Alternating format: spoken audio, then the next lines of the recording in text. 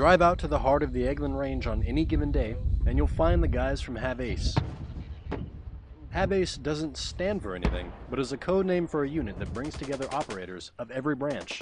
We train everyone within the Army, Navy, and Marine Special Operations Command, specifically Green Berets, Navy SEALs, and MARSOC operators.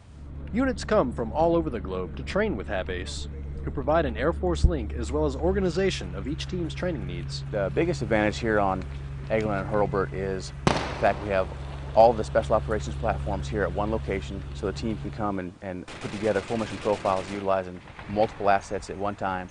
And also the range complex allows teams to do live fire training with every weapon system that a special operations team would have their hands on, all at the same time. On top of the machine guns, grenade launchers, and anti-tank rockets, Hurlburt's gunships are overhead, providing air-to-ground support.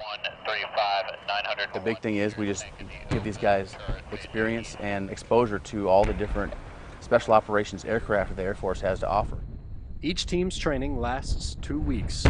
The 140 flying missions per year that Have Ace is responsible for familiarizes operators with working alongside AFSOC assets. Reporting from the Eglin Range, I'm Airman First Class Stephen Ellis.